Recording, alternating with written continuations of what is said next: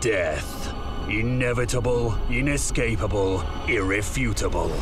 Where there is death, there is fear. And from that fear, the WARHAMMER was born. The Plague Lord, the Chaos God of disease, decay, destruction, and death by rebirth. Nurgle is undoubtedly the oldest of the ruinous powers, for death and decay are as old as life itself. The garden and its continuous growth and care are chief amongst the Fly Lord's concerns. That prized garden, diligently nurtured and toiled, stands sullied under the presence of indolent hedonists, seeking expansion for their excessive and decadent domain.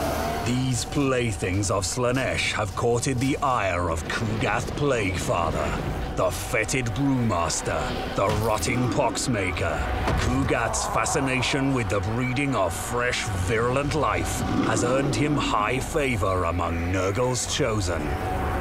Obsessed with concocting the perfect contagion, the Plaguefather returns to the realms of chaos only rarely, but sees such visits as the opportune time to trial his newest plagues on rival demons. Nurglings spew pus and disease as they burst on the knife-edged claws of Slaanesh's demonettes, whilst plague-bearers wade their oozing masses into the riot of ecstasy and infection. At the border of the melee, the Plaguefather mulls, mixing concoctions both of material and mind. This sordid invasion feels to Kugath reminiscent of Nakari, Slaanesh's notorious keeper of secrets. Kugath has served Grandfather Nurgle long enough to recognize a feint. A feint indeed. For why else would Nakari himself not be leading the charge? It is unlike the Arch-Tempter to abstain from giving and receiving the gift of pain.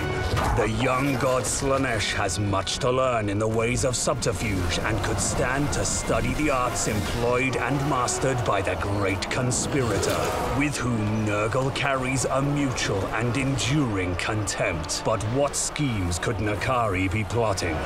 A full-scale assault on the garden? Unlikely. The feint here would suggest an attempt on Kugath's mortal territories. So it is the material realm Nakari means to blind the Plaguefather to. A valiant effort, but Kugath sees the truth eventually. Nurgle may be slow at times, but it's by design. Content with his assessment, Kugath means to end this distraction quickly.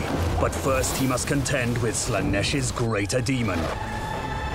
This Keeper of Secrets unleashes its Lash of Slaanesh spell, felling a dozen weakened Forsaken with a single whip. The mere act of witnessing the Keeper's power fans Slaanesh's lesser demons into a blissful rapture, injecting them with vigor and enhancing their martial prowess. The affront against the garden lasts longer than Kugath had wanted. Indeed, he itches to return to the mortal realms to brew new plagues and discover Nakari's schemes.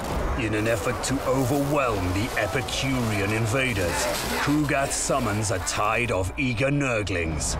They swarm forth and explode on command, spreading disease and pus across the battlefield.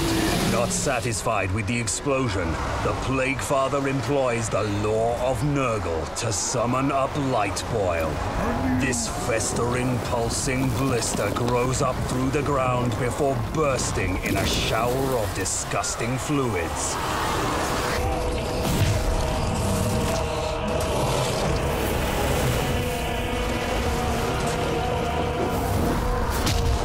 Slaanesh's demons wither and die beneath the strain of a dozen maladies.